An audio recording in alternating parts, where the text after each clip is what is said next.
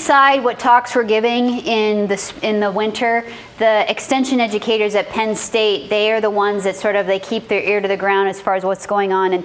And copper has been a real big topic over the last year especially, and in general. So hopefully you'll be able to walk away from this talk with a few nuggets of wisdom of how copper works, as far as how it works and how you can utilize it for disease management. So as far as how my talk is going to go, an outline.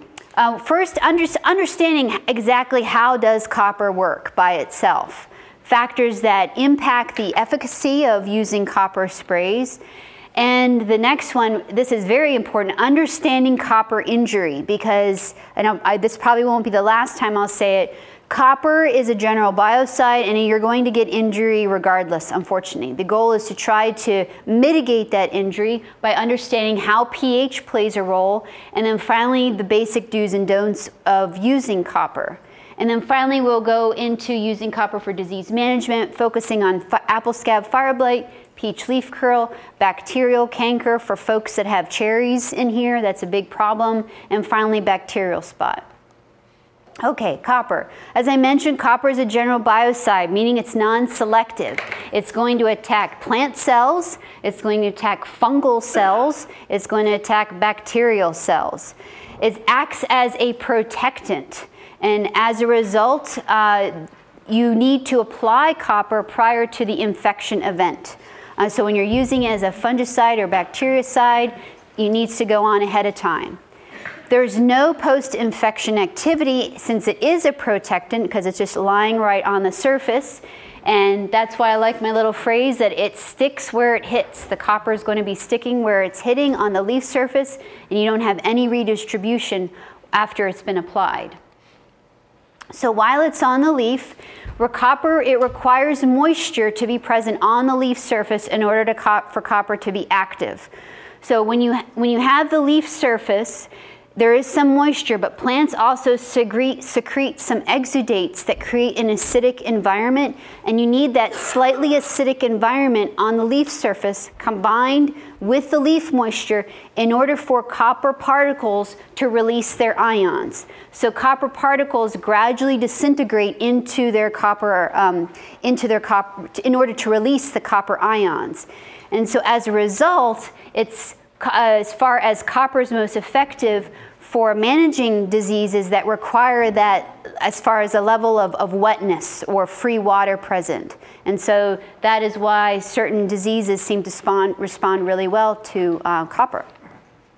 And as far as how it works is that when the copper particles are releasing those ions, they're going to be targeting key enzymes, and whether it's, unfortunately, plant cells, if they're nearby, bacterial cells or fungal cells. When those copper ions attack the enzymes, it's going to be disrupting some key function, and then you get death of the organism. So what's the challenge? The challenge is that you want the copper present in order to kill your target, so your fungal organism or your bacterial organism, while keeping the concentration of copper low enough in order to avoid injury on the plant surface. And so you want to be using coppers that are relatively insoluble in water. So the copper ions aren't being released all at once. It's the copper ions that are doing the job as far as killing things. So understanding solubility versus insolubility when it comes to copper.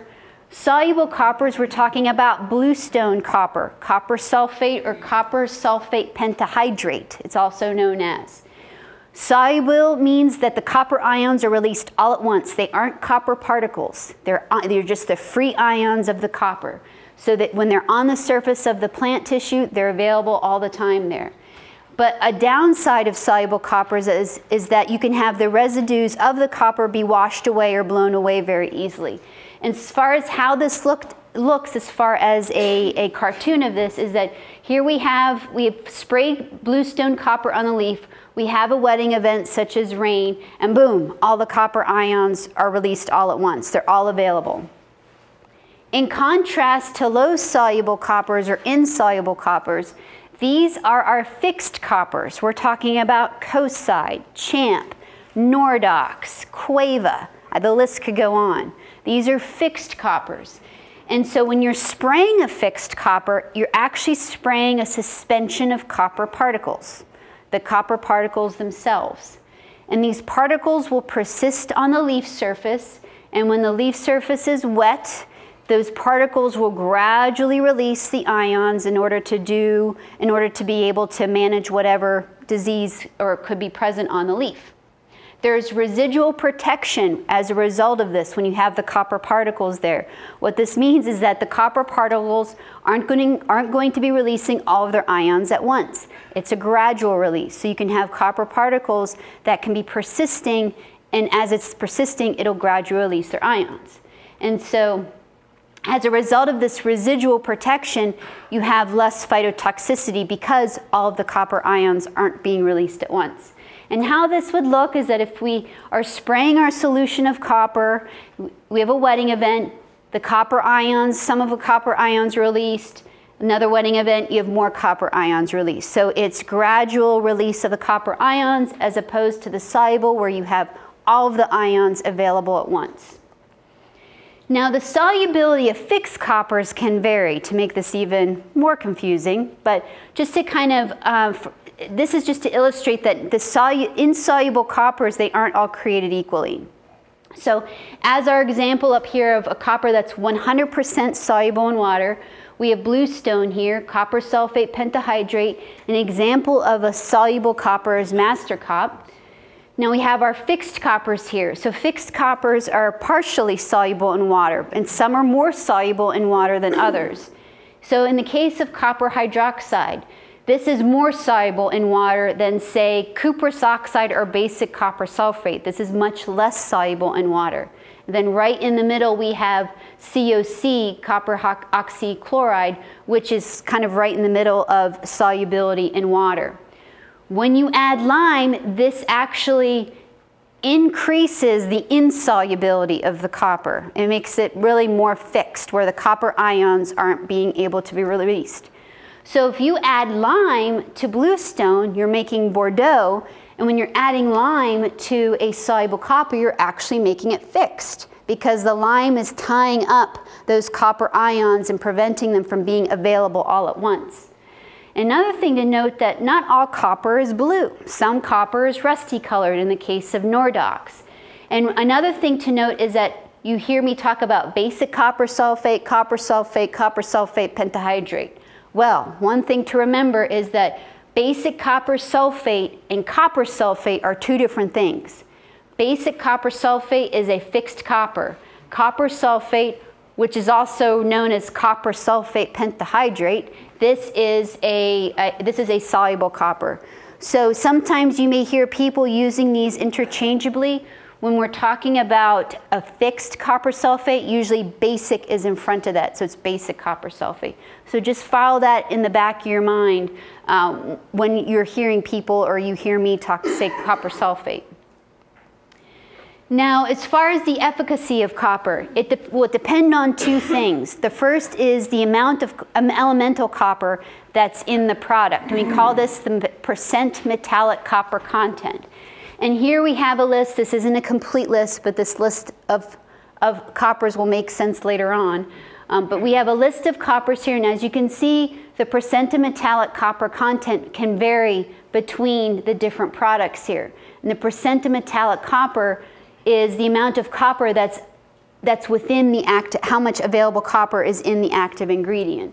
So as you can see, that soluble coppers, in the case of Master Cop and Copper Count N, they really have a very low metallic copper content. And that is because if it had a high, such as like say 50%, it would completely torch any plant tissue because of that amount of freely available copper ions that are present. So when you're looking at different coppers, you want to be mindful of the percent metallic copper content, and that's listed right on the label of the product. The other factor that has an effect on efficacy is particle size. So copper particle size, this is determined by how finely ground the copper compound is. You can't tell just by looking at it. This is something we're talking on a microscopic level here. When you have large particles, they don't cover the leaf as well. And as a result, you can see here that you've got large copper particles, and they don't cover the surface area very well. And as a result of these bigger particles, they are easily removed by wind or rain, especially after the leaf surface is dry. In contrast to small particles, the smart particles, which are depicted right here, is that they can have more of an ability to cover the leaf surface. And that's because you have more smart particles per pound. And so you have better spray coverage as a result. And since you've got better coverage of the leaf, these particles are able to adhere to the leaf much better. And since they're able to adhere to the leaf much better, these particles are going to have a much longer ability, as far as a longer residue period on the leaf tissue, in order for the copper particles to be able to release those copper ions when you want them to. And then we're back to this slide where we looked at the percent metallic copper, and over here we have the mean particle size. And I apologize for the blanks. I could not find that information in time, but the overall take-home message here is that the copper particles vary. And for the soluble coppers here, for copper count N and master cop, you see the particle size is 0. The reason why it's 0 is that it's a soluble copper. There are no particles in that soluble copper. It's just the free copper ions. Okay, I skipped a slide. All right, so now as far as understanding, what to keep in mind when you're using copper products on tree fruits, on apples and on peaches and cherries and pears. And finally, the do's and don'ts as far as to minimize copper injury. Really, the most important thing you need to remember is that copper's solubility of fixed coppers, they increases under acidic conditions. What does that mean? Is that if you have an acidic solution, you throw in your copper particles are in there, they'll be able to release those copper ions much faster. Remember, the goal is not to have all those copper ions released all at once. We want the gradual release of copper ions. So acidity, pH, is very, very important when it comes to dealing with copper and spraying copper effectively. So it's very important to check the pH of your spray solution. What's the pH of your spray water? And it's also, you have to keep in mind, is what else are you putting in that spray solution? I recommend and I advocate spraying copper separately. I know this is more of a hassle, but you really increase your chances by adding more stuff to that solution as far as increasing the chance for phytotoxicity of the copper. So adjuvants like Li700, that's an acidifier. That will drop the pH. Foliar fertilizers or phosphonate products like Rampart or Phostrol or Prophyte. There are some coppers that clearly state on their label, do not combine with a foliar fertilizer. And the reason why is that the way these foliar fertilizers work, or the way the phosphorus acid products work, is that they want to penetrate into the leaf tissue. And if they're penetrating into the leaf tissue and you mix copper with that, what else is attempting to penetrate into the leaf tissue? But the copper particles, the copper ions. And so you'll get greater damage of leaf tissue as a result. And it's very difficult to see here, but this little peach tree looks like a Christmas tree because copper, unfortunately, was inappropriately used in this case. Copper was mixed with a bunch of different things, one of them including a foliar fertilizer. And there was severe phytotoxicity of this tree as a result. When you have severe phytotoxicity, the leaves they're dropped to the ground, you get smaller fruit as a result. You're going to be also stressing your tree out. So you can use copper, and the tree can be able to withstand some phytotoxicity, but not this extreme when they're losing all their leaves. Also keep in mind mancozeb as well. Mancozeb will also drop the pH of the solution. Now as far as the pH of coppers, to add another layer of complexity, all coppers aren't equal in the pH of their solution. So we asked this question in the lab last summer. We were wondering about, well, pH plays a big role in copper. I was seeing more phytotoxicity with some products over others, so I wanted to understand why. So we tested our water at pH 7, which is neutral. We looked at Quava, because we were looking at Quava in the field, and the pH of Quava in a solution was 6.52. When you add double nickel to it, which is a biological, the pH barely changes. So this tells me that even adding a biological to copper will not really act as a safener for the copper because the pH isn't changing. Now, if that double nickel was a little more basic and increased the pH, it's a different story. But in this case, with or without double nickel, the pH is very similar. When you add lime to it, you have your pH jumps up as expected. Lime is basic, so it's going to increase your pH. Master Cop is quite low. Remember, Master Cop is soluble. And so soluble, as far as a soluble copper, I would anticipate this copper being a little more acidic. When you add lime, that increases the pH.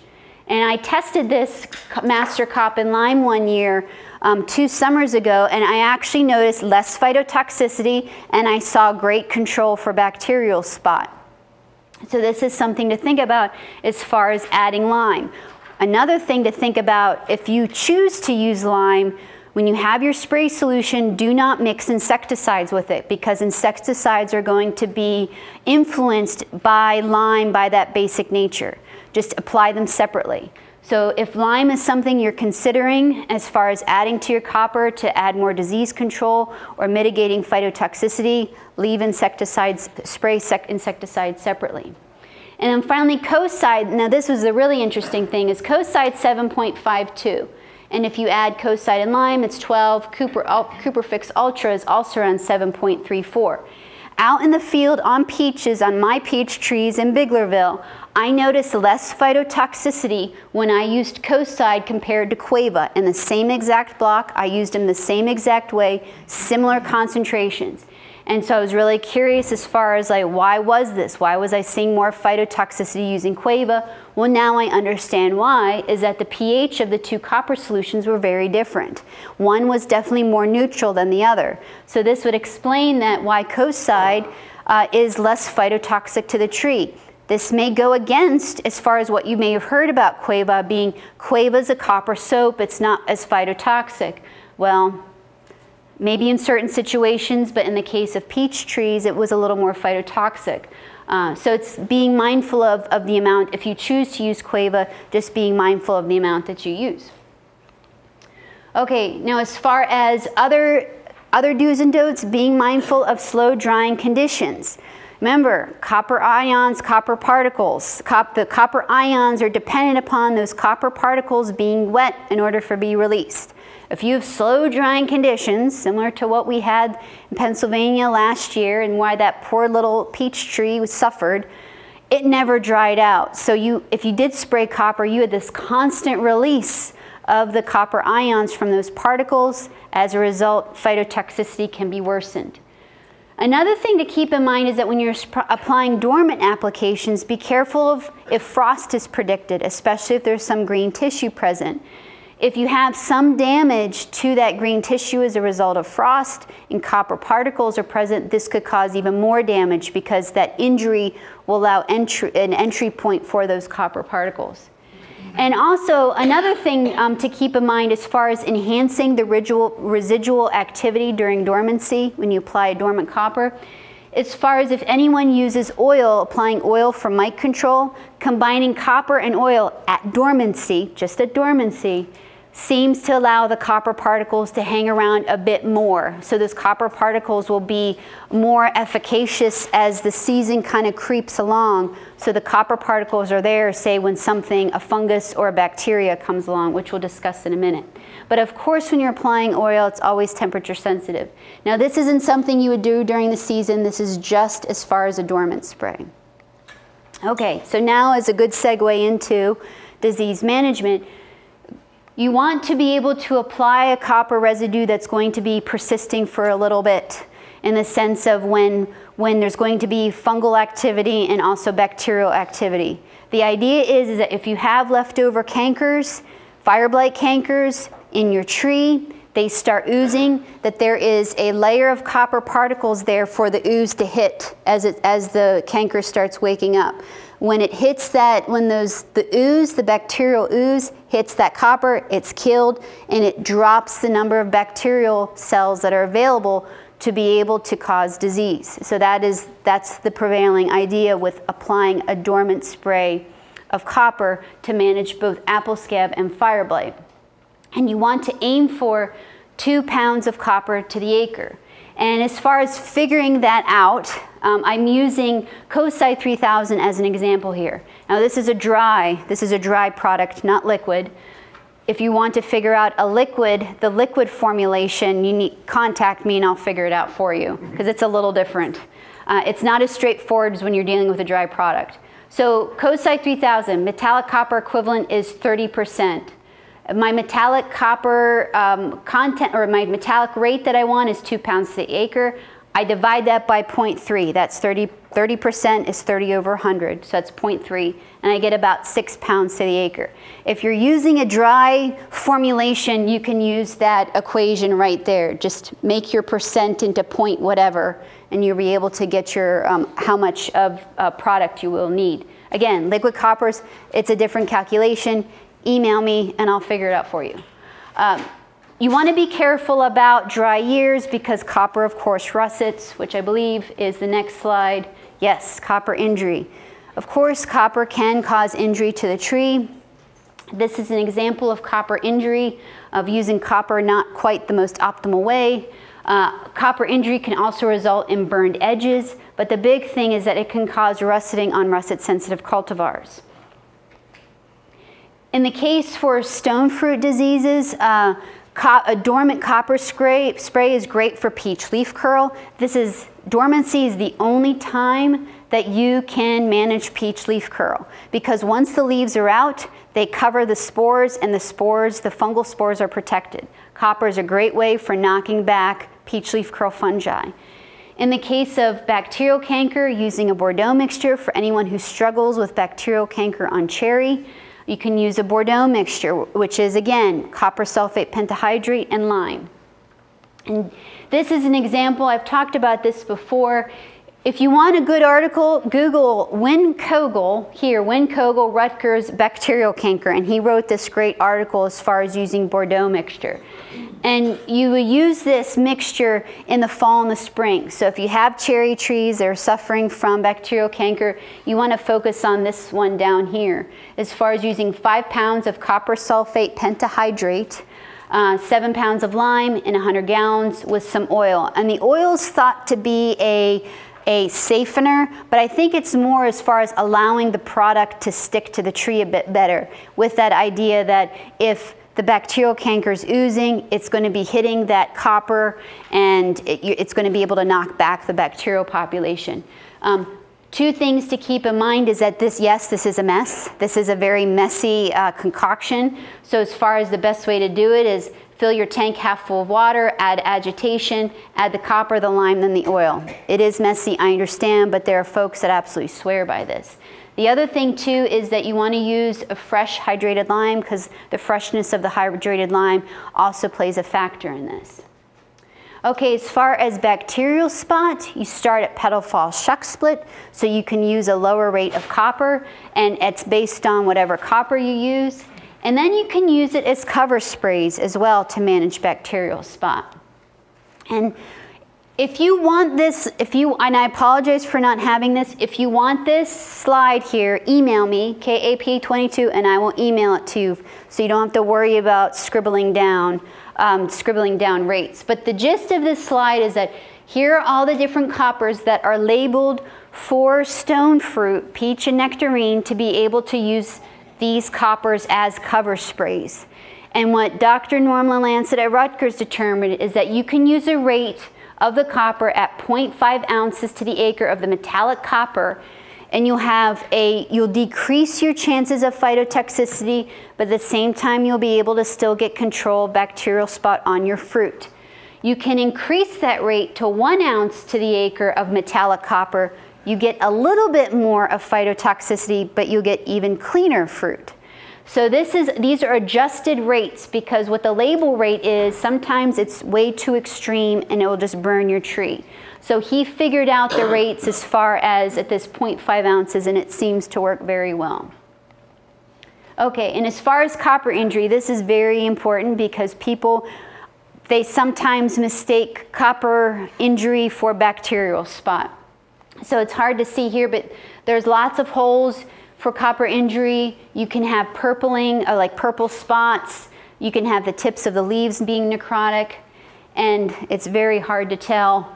But this is bacterial spot, and the way to tell bacterial spot is that the lesions are always angular, always, always, always angular. They follow the veins of the leaf. So think A in bacteria, A angular. You can have yellowing associated with the leaves. It doesn't take many lesions for the leaves to yellow, and it doesn't take many lesions for the leaves to defoliate. In contrast to copper injury, it looks like Swiss cheese. There are round holes, round like a water droplet. Think the O in round, the O in copper for the mnemonic. Yellowing's not always associated. That's why the trees look rough, is that the leaves will be hanging on, but they won't fall off. In the defoliation, if you do get defoliation, it's primarily on the older leaves because you're getting that buildup of copper particles on those older leaves. So they stand to have a greater chance of defoliation and phytotoxicity on those older leaves. Another thing to keep in mind is that captan and sulfur, they can also cause similar injuries. But again, if the circles are perfectly round, it looks like a spray pattern, chances are this is a chemical injury. Okay, we're at the very end as far as the take-home messages. Just keep in mind that with different coppers, the solubilities are different, especially between fixed and bluestone. You want to keep in mind the percent of metallic copper content of the product that you're using. Solubility of coppers increase under acidic conditions. Be mindful of what your spray water is, of what are you adding to that spray water. And especially if it creates an acidic environment, that's not a good sign for, that's not a good thing for copper. Be mindful of slow drying conditions. If it's going to be raining every other day for 3 weeks and you are suffering from bacterial spot, you do not want to be using copper during that time. You want to be using something else, such as oxytetracycline or Serenade Optimum or some other product. You may want to avoid copper for a while because the slow drying conditions can just make matters worse. As far as just being mindful of green tissue that could be showing right before, if there's a frost, adding oil for mite control, and that can help with the residual activity of copper. And as far as using dormant copper sprays, these work. So if you aren't a user of dormant copper sprays to manage these diseases, consider becoming a convert. These do work. And then finally, for the cover sprays for bacterial spot, the 0.5 ounces to the acre based on that table. If you would like it, email me. I'll be happy to send it to you. And that, I think I have like a minute left. 2 minutes according to... For Kari. Yes. Kari, on your dormant spray on peaches, when do you put that on? I would...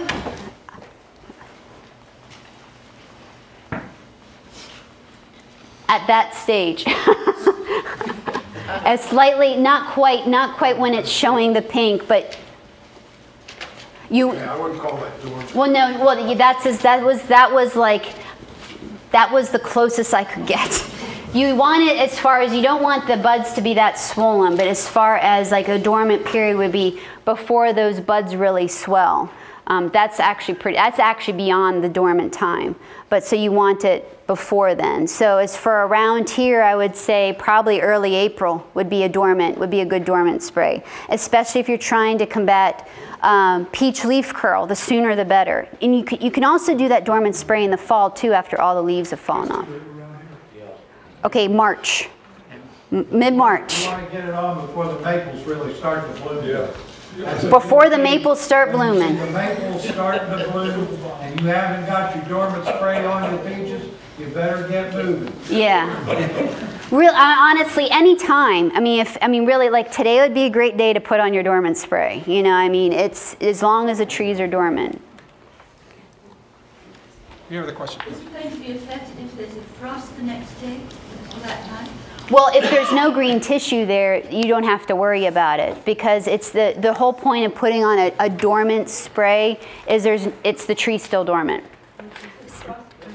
It shouldn't. No, it shouldn't. You only have to worry about is for sometimes when you spray a dormant copper spray with apple, some people stretch the delay. They call it delayed dormant, where there may be a little bit of green tissue that's poking through on apples. that's where you could run into trouble. But for peaches, if you do it like right now, you're fine. It's not going to be a problem. We raise Ida red apples, and you're susceptible to fire. Yep, they are. We've had some big trunk strikes. Now, I've been mixing co-side 5 pounds or 5 gallons and taking a paintbrush and doing those big strikes. Do you think it's doing any good? Do you want my honest answer? Okay, if you have, you said you have a canker or a strike in the trunk. Yes. Yeah, that tree has no chance. And the reason why it's in the trunk, so what's going to happen is that no matter what you do, I mean, you can try to slow it down, but that canker is going to continue growing the next season.